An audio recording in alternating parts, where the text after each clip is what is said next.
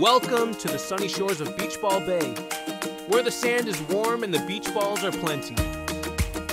Today, we're going to have a ball of a time adding colorful beach balls.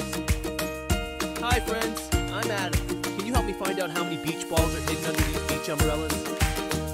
Look! There are 2 beach balls under the first umbrella.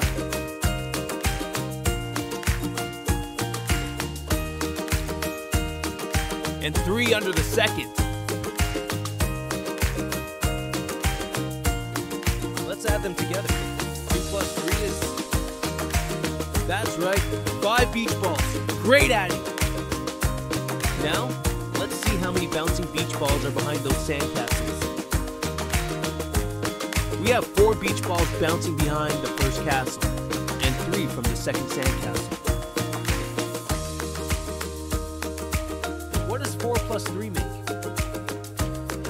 7, that's correct. Way to go, mathematicians!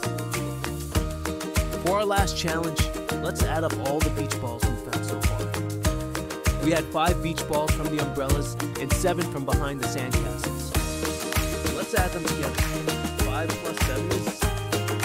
12! Wow, 12 beach balls! You are fantastic!